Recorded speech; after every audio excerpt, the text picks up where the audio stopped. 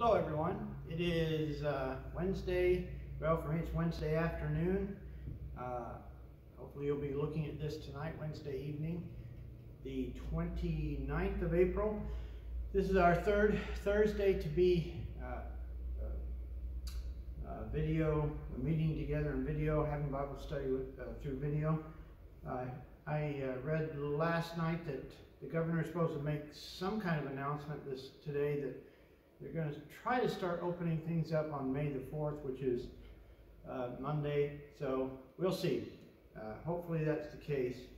The governor will be opening things up soon, and obviously it won't be just suddenly everybody's doing everything back to normal. But hopefully we can be worshiping. Doesn't look like we'll make it for this Sunday, but at least by a week from Sunday. So keep that in your prayers. Keep everyone in your prayers. Hope you're having a good week so far. Spring, things are coming up.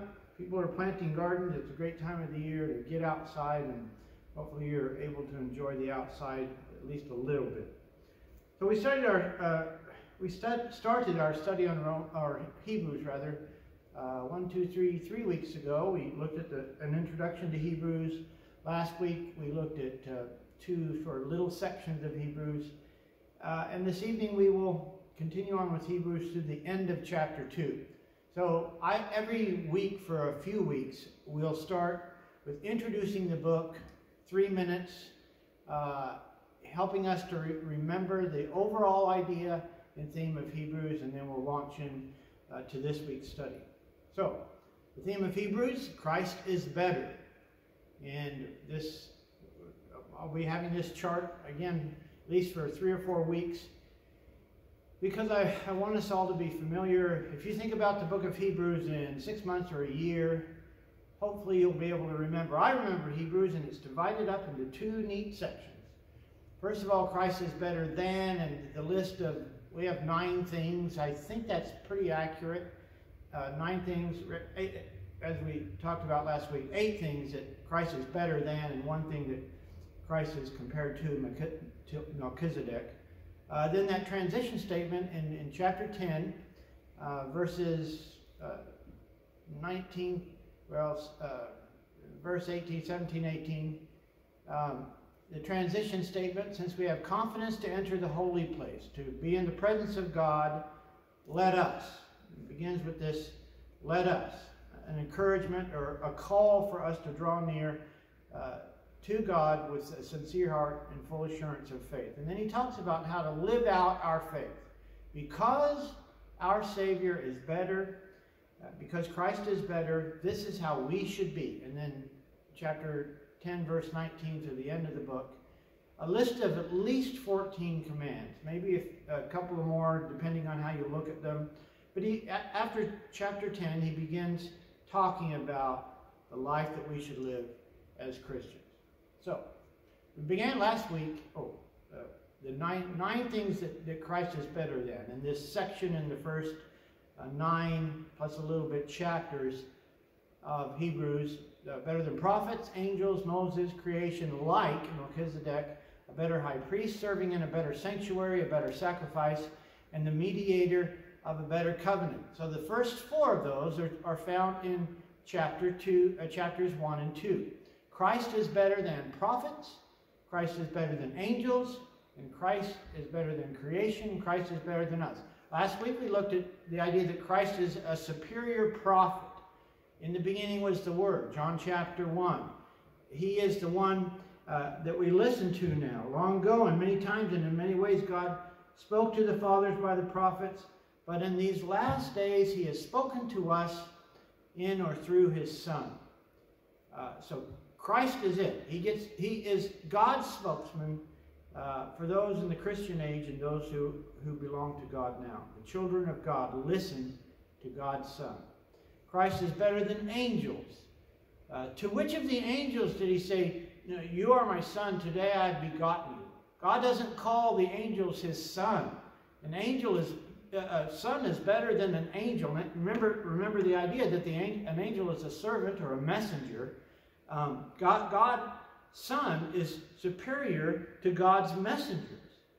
To Jesus, he says, my Son. To angels, he says, you are ministering spirits sent out to help the saints. So Jesus is better than prophets. He's better than angels. And so this evening we're going to talk about these two ideas. God is better than creation, and then God is better than us. By the way, you'll remember last week we talked about the idea that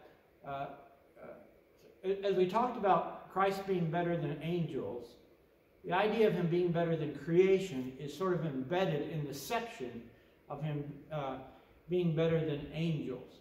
Because at the end of chapter 2, he talks about Christ being better than creation, and then goes back to talking about Christ being better than angels. So, in this section, this reference to Christ being better than the earth or creation is a parenthetical statement. He puts it in the middle of the discussion of Christ's superiority to angels. It fits well here as reinforcement that Christ is superior to everything other than the Creator himself. So the text itself, Hebrews chapter 1, verses 10 through 12. And you, Lord, by the way, the "and" means another quotation or another statement. And you, Lord, laid the foundation of the earth in the beginning, and the heavens are the work of your hands. They will perish, but you remain. They will wear out like a garment. Like a robe, you will roll them up. Like a garment, they will be changed. But you are the same, and your years will have no end. So a pretty simple idea, isn't it? Christ built the earth. In the beginning was the Word, and the Word was with God, and the Word was God. All things were made by him, and without him nothing was made that was made. John chapter 1, verses 1 and 2. So Christ built the earth. He made the earth. Who is superior? The created or the made thing? Or what is superior? The made thing or the person who makes the thing? The maker is always superior. This creative power was already mentioned in verse 2. Verse 2 says, but in these last days he has spoken to us by his Son, whom he appointed the heir of all things, through whom also he created the world. He gets it all, and he made it all. This idea is important in establishing the ultimate superiority of Christ. So, for whatever reason, God created the heavens and the earth. We are not told that in Scripture. But Jesus, before he became a human being, before he became Jesus, incarnate, God incarnate, he was the creator. He created the heavens and the earth. So he has to be better than creation. It's also a reminder, although Jesus was a son, he is to be worshipped because he sits on a throne and he is the creator. Verses 7 through 10. Going back up and looking at the text. Let's go back. Oops. And you, Lord, laid the foundation of the earth in the beginning. Verses 7 to 10, though. Of the angels, he says, he makes his angels winds and his ministers a flame of fire. But of the Son, he says, your throne, O God, is forever and ever. The scepter of uprightness is the scepter of your kingdom. You have loved righteousness and hated wickedness. Therefore, God, your God, has anointed you with the oil of gladness. So even though he was a son, he was still the creator. And he's not just anyone's son. He is the son of the creator, the son of the Most High. So he is superior to creation. The earth and the universe will one day perish. It will be changed like a garment. Jesus, however, will remain the same forever. Can there be a greater statement of his superiority? In his perfection, he needs not to be changed in any way. And let's go back up and look at that again in the text. Verse 11, the works, the earth, the created things, will perish, but you remain. They will all wear out like a garment. Like a robe, you will roll them up. Like a garment, they will be changed, but you are the same, and your years will have no end. Just a little side note about this.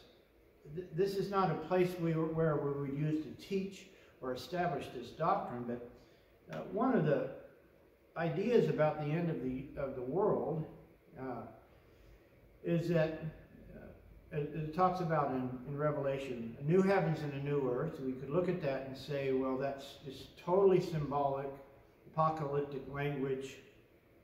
The earth's going to be consumed by fire, and then we'll be in the ether. We'll have spiritual bodies, whatever those things are. Or there will be a new heavens and a new earth. That God will consume this earth that I'm standing on right now, that we're all standing on or living on. God will consume that, and he will create a new heavens and a new earth in which righteousness dwells. Scriptures say that flesh and blood can't inherit the kingdom of heaven, and that's simply the idea that the kingdom of heaven is not an earthly kingdom. But it doesn't necessarily preclude the idea that God will create a new heavens and a new earth in which righteousness dwells. I'm not coming down about any particular, coming down strongly whether or not that's true, but I said all that to say this is one of those texts that people can point to and say, well, you know, the Hebrew writer said the creation is not going to be just wiped out and nothing like it will ever exist again. He calls it here a garment that is to be rolled up and replaced. So it's a garment that is wearing out. I am not wearing any clothes that I wore 20 years ago. I actually have a pair of shoes, maybe. I have a pair of shoes I wore 20 years ago, but I'm not wearing any of the clothes that I wore 20 years ago. They wore out, and I don't wear them anymore. So it could be that the earth is going to be rolled up, going to be, actually it's clearly taught in Scripture that it will be burned up with fire, but that there will be a new heavens and a new earth. That's sort of a side note about this text. But the important part, the part that the writer really wants us to understand, is this very important idea that this created, everything that we see that's created, it's going to end. But Christ will not. He is superior to creation because creation is in for it.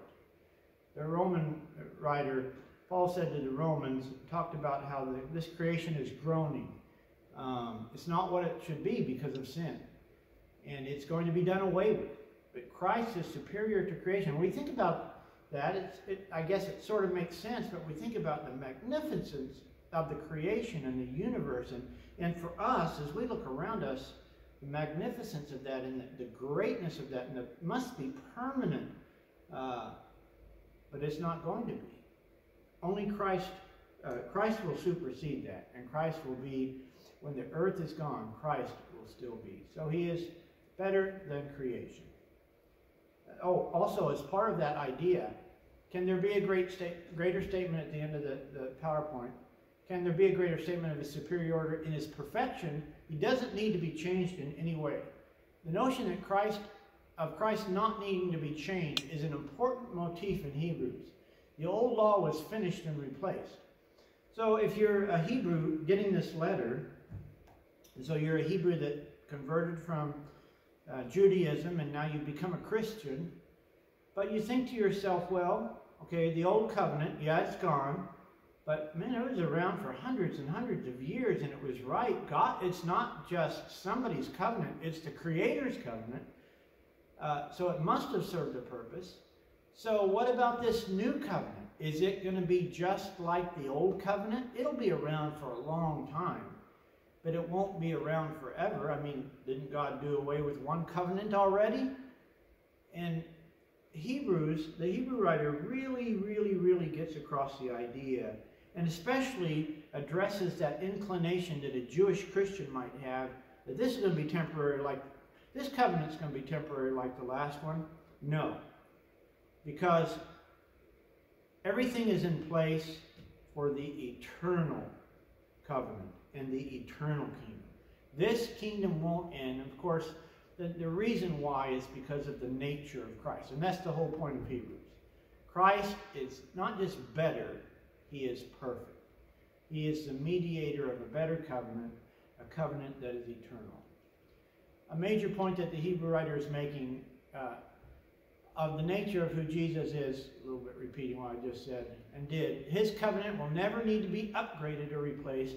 He alludes to this permanency in several ways throughout the book. We think about his comparison to Melchizedek.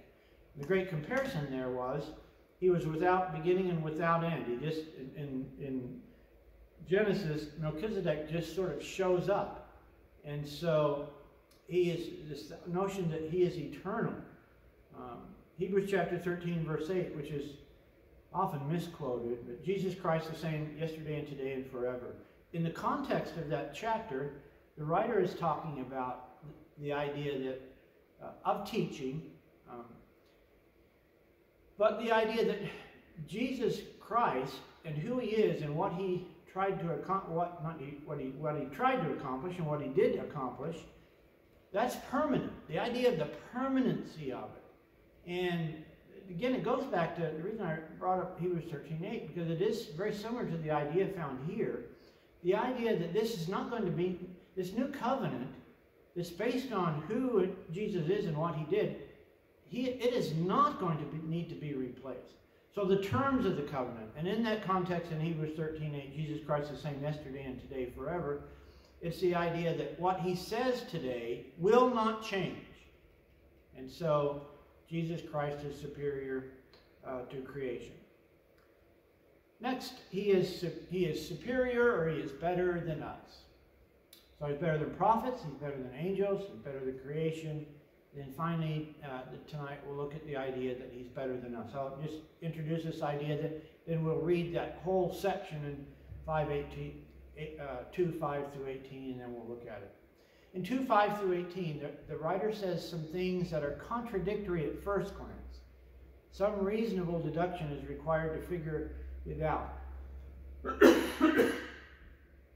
But the point eventually becomes loud and clear. So far, Jesus has been compared to the prophets, angels, and the earth. There is something left, something that is better than all of these, better than prophets, angels, and the earth. That something is me, you, mankind. The earth was created to support mankind. So the earth is not superior to mankind. Mankind is not here to support the earth. The earth is here to support mankind. And that way mankind is superior.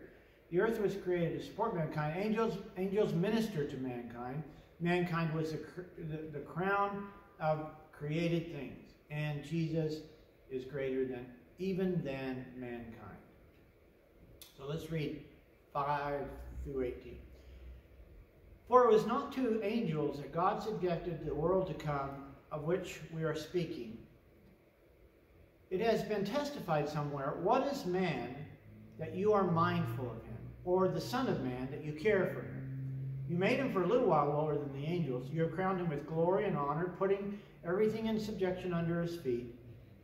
Now, in putting everything in subjection to him, he left nothing outside his control. At present, we do not yet see everything in subjection to him. But we see him who for a little while was made lower than the angels, namely Jesus, crowned with glory and honor because of the suffering of death, so that by the grace of God he might taste death for everyone. For it was fitting that he, and this is in parentheses, I've put this in to help us understand, that he there is Father God, God the Father. For it was fitting that he, for whom and by whom all things exist, in bringing many sons to glory, should make the founder of their salvation perfect through suffering. So the he in verse 10 is God the Father, and then the founder of their salvation is obviously Christ.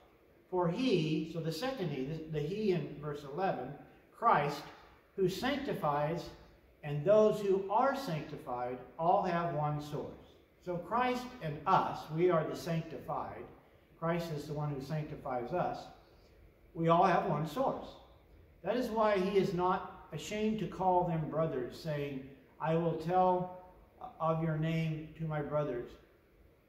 In the midst of the congregation, I will sing your praise. So the reason I sort of have helped you with the pronouns here is kind of have to understand the context to get it. So verse 11 and 12, at the end of verse 11, that is why he, Christ, is not ashamed to call them, me, us, brothers. Christ calls us brothers. We all have the same source, that's the Father. We in Christ have the same source, and that's the Father. And then in verse 12, Christ would say, I will tell of your name to my brothers. So Christ speaking as though Christ is speaking to God. I will tell of your name to my brothers. In the midst of the congregation, I will sing your praise. And again, I will put my trust in him. And again, behold, I and the children God has given me.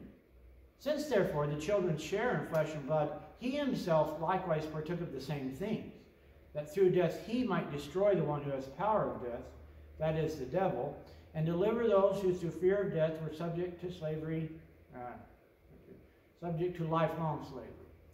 For surely it is not angels that he helps, but he helps the offspring of Abraham. So this goes back to the idea of our superiority to angels.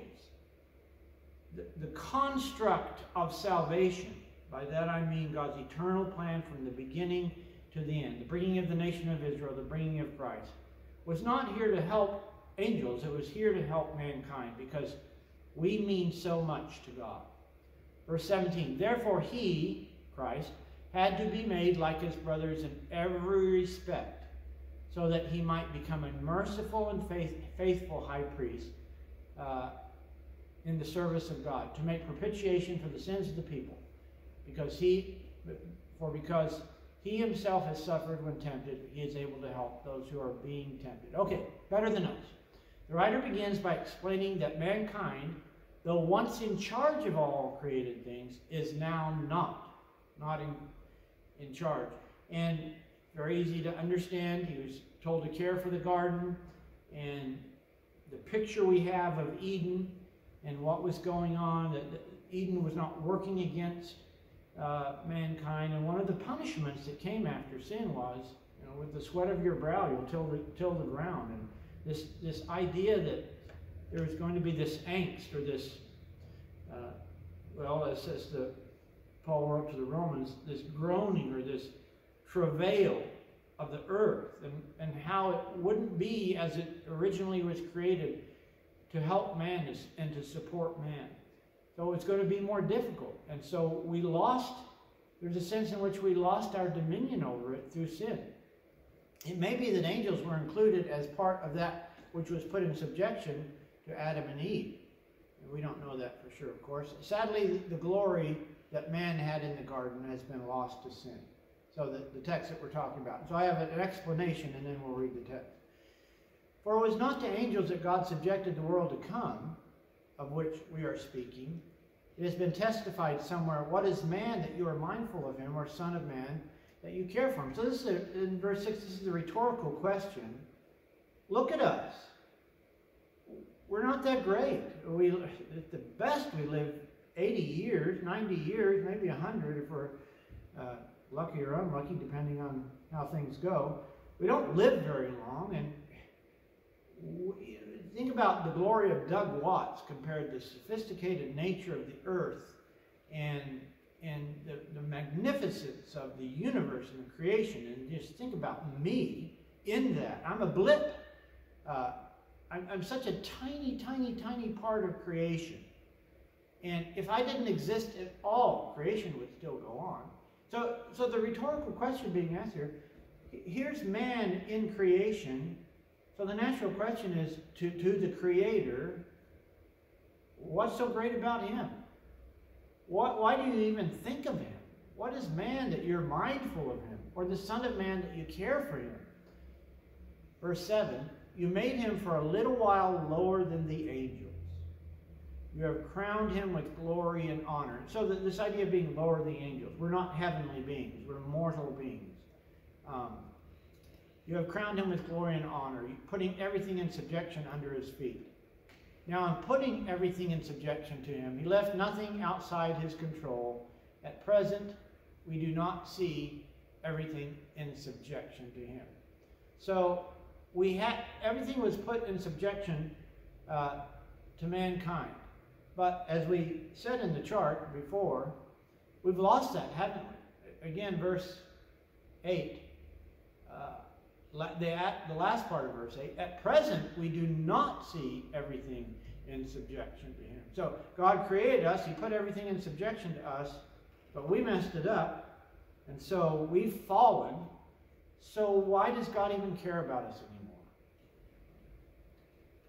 Christ, like mankind, verse 7, was made lower than angels for a short time. So this comparison is being made.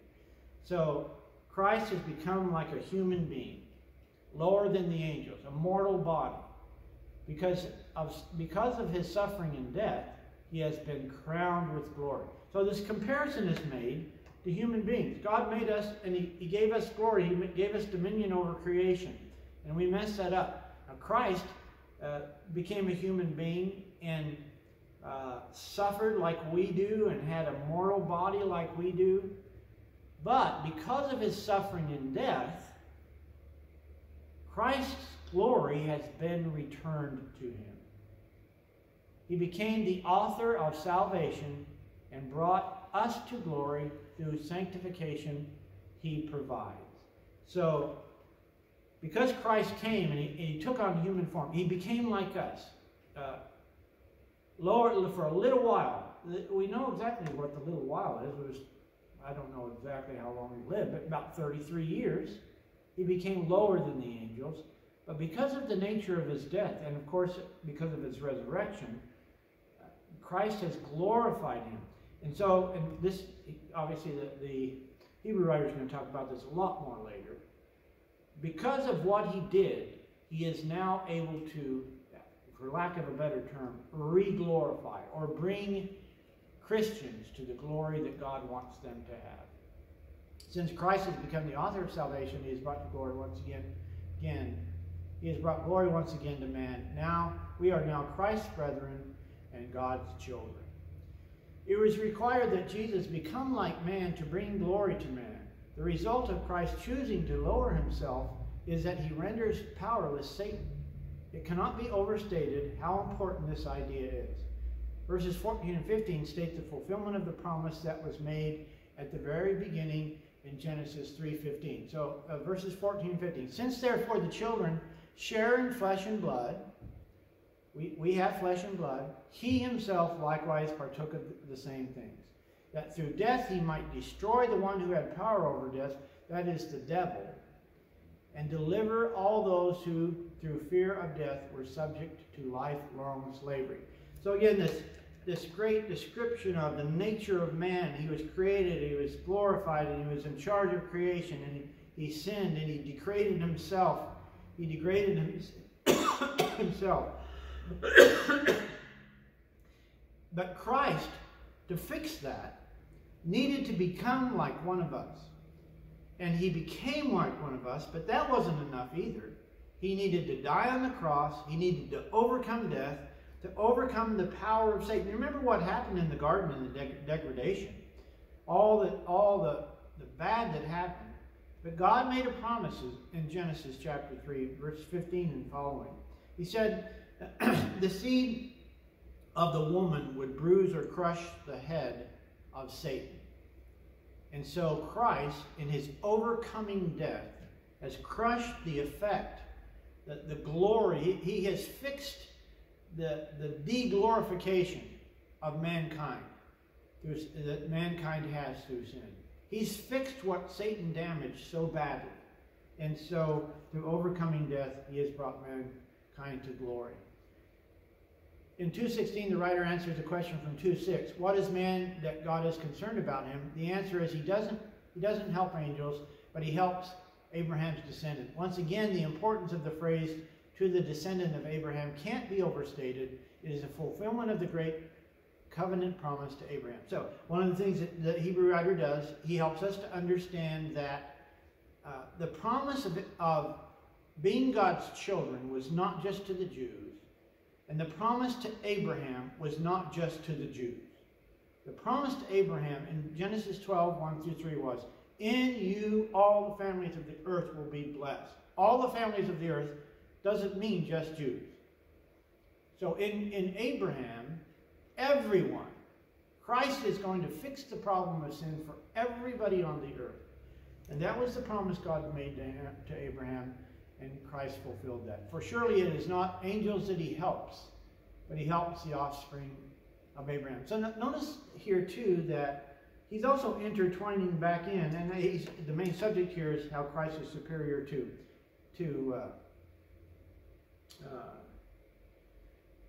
mankind, superior to mankind. But he's also intertwining in and bringing back in the argument that he was making at the end of chapter 1, that Christ is also still superior to angels. Actually, in this verse, he's talking about how God gives help to Abraham's descendants in a way that, and that's us, in a way that he did not give help to angels. In 2:17 and 18, the writer again presents an idea without any elaboration. He will begin developing the thought late in chapter 4. Jesus is a merciful, sympathetic, and faithful high priest. So, the end of the chapter. Therefore, he had to be made like his brothers in every respect, so that he might become a merciful and faithful high priest. In chapter 4, we don't have a high priest who cannot sympathize with our weaknesses, but one who is tempted in all things like we are, yet was without sin. So one of the great ideas of Hebrews. But again, he gives us this, he puts it out there, but he talks about it for 2 verses. And then in chapter 3, he's going to leave that alone, but he'll come back to the idea. It's an interesting little, I don't call it a trick, but it's a device. It's a literary device that the writer of Hebrews uses. Actually, it's a very Pauline device, that he introduces an idea, he leaves it alone, and he comes back later and he expands more on it. So,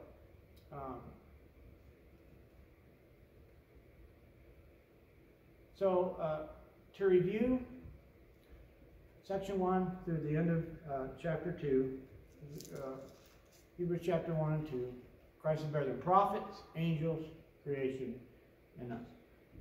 Notice too, I don't have anything in as much in the book about this. Next time I publish the book, I'm going to put this in there. But there's obviously a very important teaching about creation order in this section of Scripture. And most importantly, the idea that man is important to God, that we are very important to him, and that he has done so much for us because we are so important to him. The idea that man, we think about angels being superior to man, and in this text it says that they are, but I think the only way that they are really is that now they are eternal. They're angelic, or rather spiritual beings. They're not mortal beings. But we mean something to God. And I think the Hebrew writer describes that and explains that very well. Let's end with a prayer. Father, we're thankful for this section of Scripture. Christ is better. He's perfect. He's everything we need him to be. He's everything you wanted him to be. He became like one of us. He shared in the difficulties of fleshly existence. But instead of sinning, he lived a perfect life. So he is qualified to glorify us. We thank you for what he does for us, what you do for us through him. We thank you for what he is to us. We give you praise and honor and glory for that. Help us to have a good rest of the week, Father. Help us to stay healthy. Help us to be a blessing to others. We pray this in your Son's name. Amen. See you on Sunday.